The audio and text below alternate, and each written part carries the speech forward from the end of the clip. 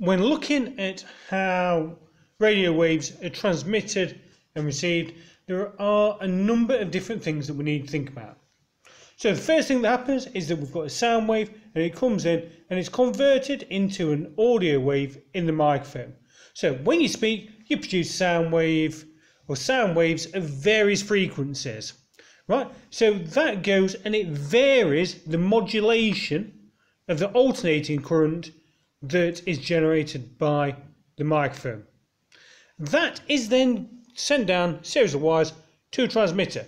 So in a radio station, the microphone produces an alternating current which is sent to the transmitter.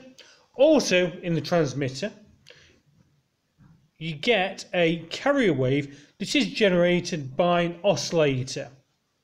So a carrier wave is going to be the wave that goes and carries the signal in the form of the radio wave. So an oscillator supplies a carrier waves to the transmitter in the form of an alternating current. Right? If we remember, an alternating current is alternating, it's going backwards and forwards relatively quickly. So that goes and moves up to the transmitter.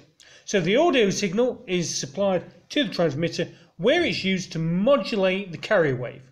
So that goes and it alters the carrier wave. So the carrier wave now has a similar configuration or a similar shape to that audio wave. So this modulated carrier wave is then sent up the aerial where it's converted into a radio wave. So the modulated carrier wave from the transmitter is applied to the aerial.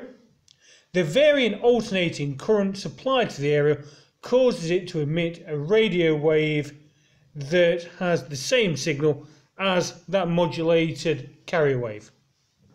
So then that signal is then transmitted where eventually it will be picked up by a receiver. So when the radio waves are absorbed by the receiver area, they induce an alternating current in that area which causes oscillations in the receiver. So the frequency of the oscillations is the same as the frequency of the radio wave.